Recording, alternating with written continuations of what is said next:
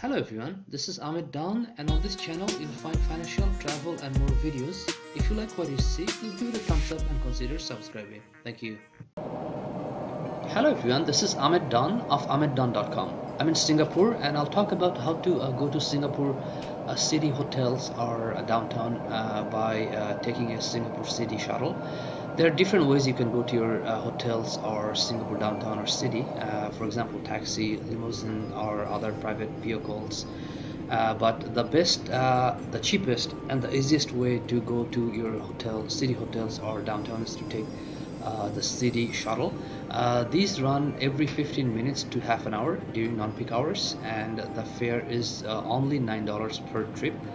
And they can even bring you back from your hotel to the airport. So just book that trip the night before, or you can even ask the driver when you're going to your hotel, and you'll be able to book it with the driver, or you can just call them later on. So once you finish immigration and customs and everything, just go to the exit and look for city shuttle concierge desk, and you'll see there's this is going to be close to the exit gate, and if you cannot find it, just ask someone, or you can know it by looking on the ceiling, where you'll see there's a huge big red fan, and that fan actually works. So once you add that concierge, you have to use these machines, kiosk machines, to buy or purchase your ticket. If you need any help with the machines, just ask the concierge and they will help you. Then you'll be waiting at the same area near the concierge desk to get the shuttle, and once the bus comes or the shuttle comes, the driver will come and take you from there.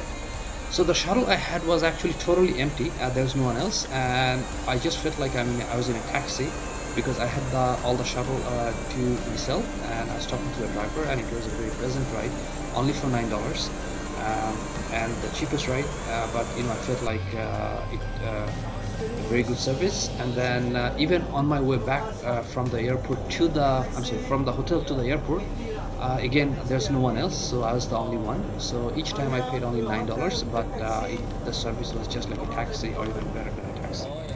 So that's all for today. More Singapore videos coming up, and if you like what you see, please give it a thumbs up and consider subscribing. I'll see you shortly. Thanks.